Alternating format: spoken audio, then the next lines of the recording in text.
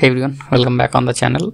Welcome back to the Spider-Man 2 fix and update video. So Spider-Man 2 PC just released 2 days ago, and this game has several issues here and there. So some of them are the FSR is outdated 3.1. right now the latest one is 3.1.3, so we will be installing that. Along with that, you can use the DLSS 4 preset K, which is a new update of DLSS 4. If you have RTX GPU, you can use this one. This also provide much better quality even than the preset J. This is the preset K. Along with that, if you want to use the DLSS FG mod in game for all kind of GPU, GTX, AMD, RTX, you can use the DLSS enabler also. So yeah, this is going to be interesting video. So let's start this one without any delay now.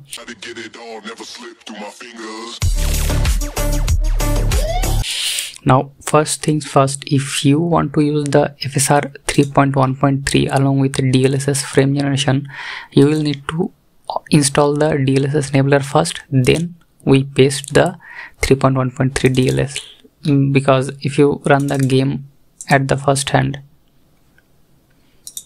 then if you go to the setting, you will see your game's upscaler is only 3.1. So in order to update that, what you need to do, extract this 3.1.3 DLL to the desktop, then we copy the bin folder, then we go to the installation directory of the game, for me which is here.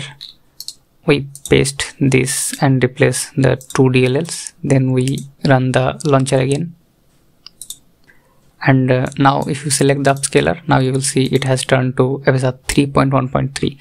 Now this is the 3.1.3 installation done. If you want to use the DLSS FG now, I will show that.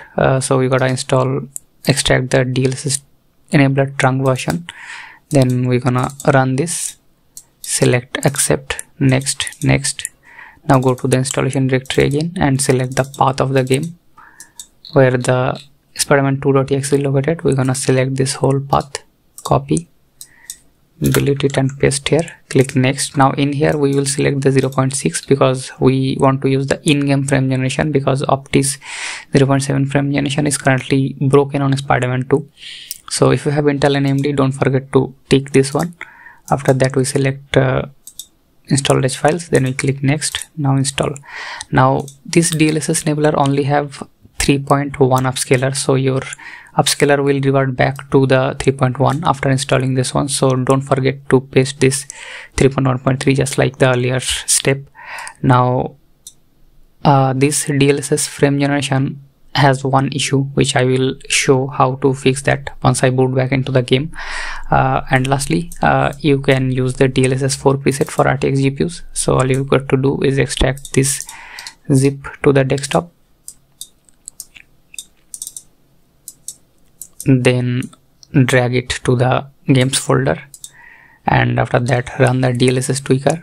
I have not included the zip here. I will update, I will link that in the description. So after that, you gotta scroll down here.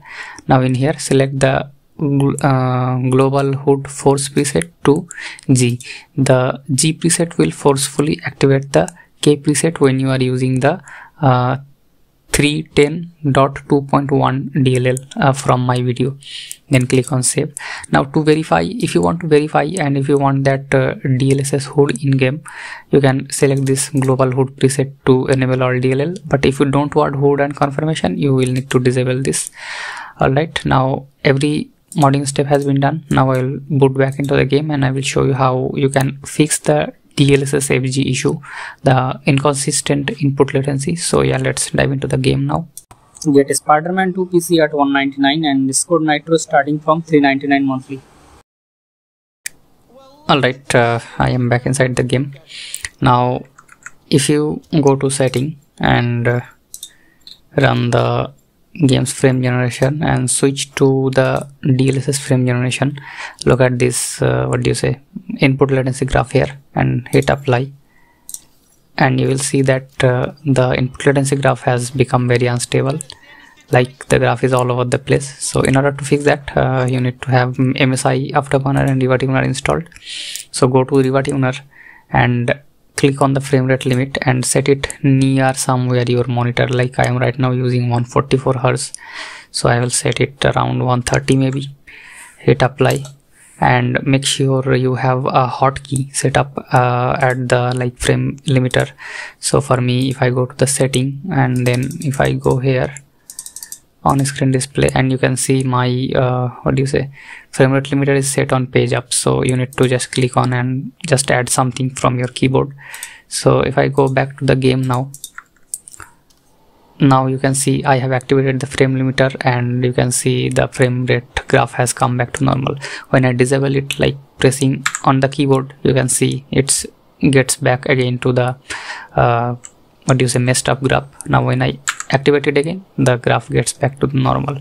So there's that.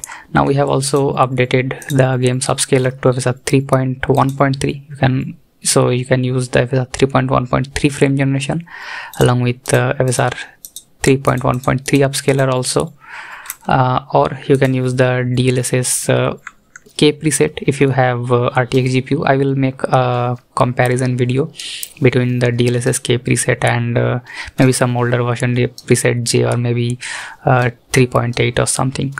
But yeah, this will be it for this video. Now if this helps you, consider subscribing to the channel. If you are facing any kind of issue, comment down below, and I'll see you guys in the next one. So until then, cheers now.